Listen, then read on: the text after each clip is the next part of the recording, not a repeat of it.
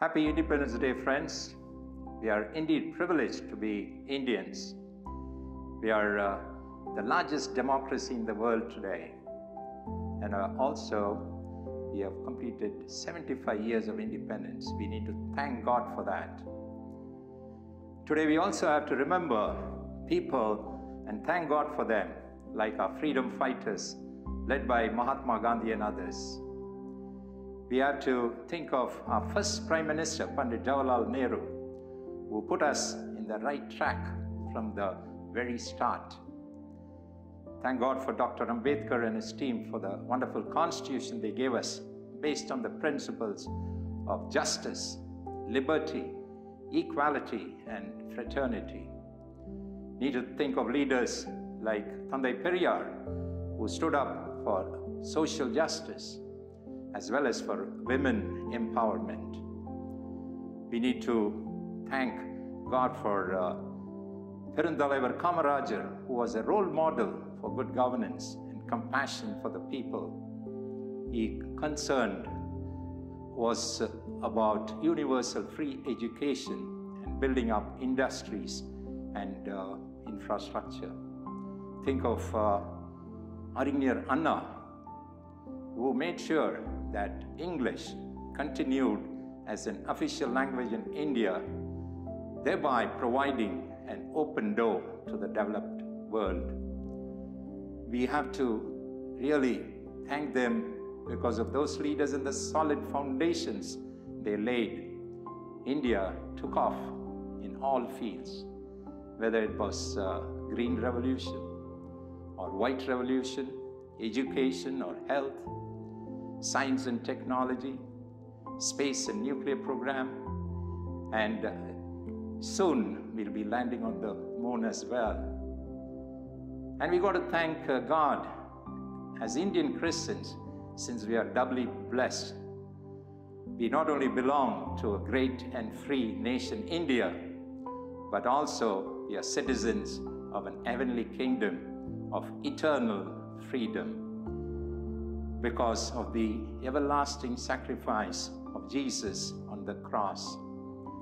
We are today free from the slavery of sin, free from the guilt of the past, free from the fear of the future, the freedom from doom of death, from the deeds of darkness. And as Christians, we also have to thank God for Thomas, one of the disciples of the 12 disciples of Jesus.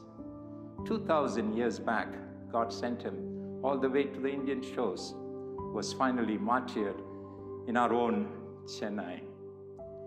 And if you recollect, it was Thomas' question which prompted Jesus to answer, "I am the way, the truth, and the life."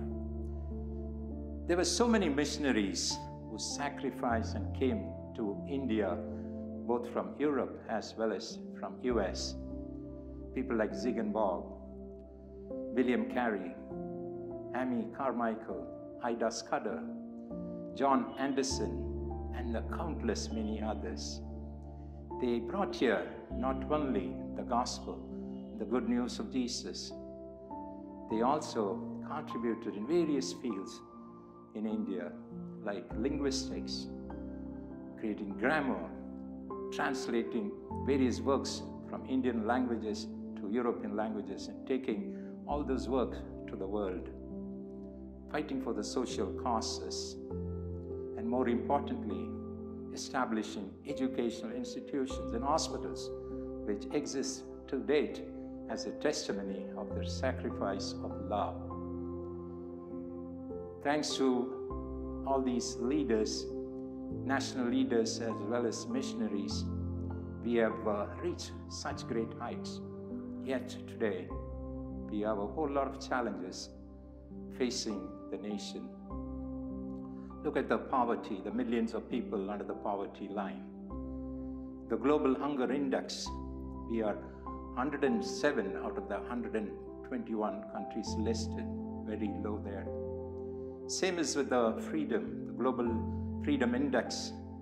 We are at 161 out of 180 countries in the lowest bucket possible. Think of the gap which is widening between the rich and the poor. 1% of Indians are holding 40% of the wealth of the nation as per a report of 2021. And the gap is widening every day.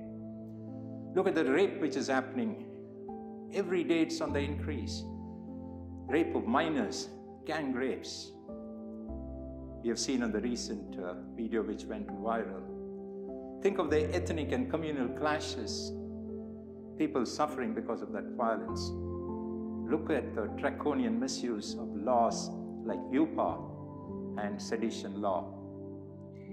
So the questions which come to our mind, friends, is where is the independence and freedom for the victims of this poverty, of rape and violence, of rotting in jails, of social activists and political activists as well as journalists?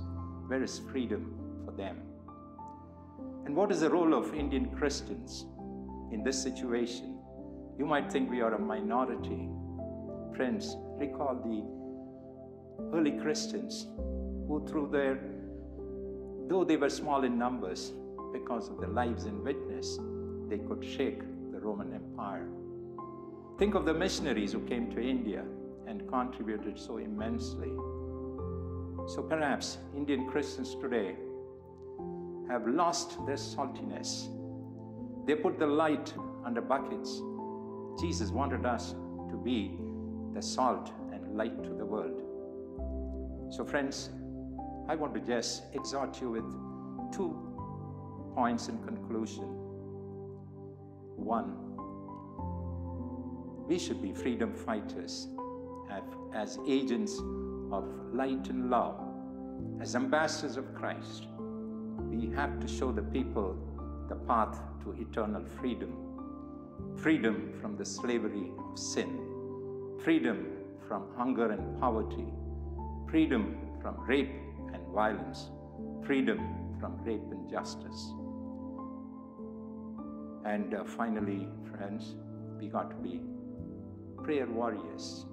Not only freedom fighters, but we have to communicate to God every day, as Paul advised Timothy in his first letter, chapter 2, the first 2 verses. He says we need to pray, request God, pray for our leaders in authority, right from our president, prime minister, the entire cabinet, the executive, the judiciary, the legislature, at all levels, so that freedom is there to all Indians, irrespective of their caste, creed, color, or class, so that everyone could enjoy the freedom in an environment of peace and prosperity.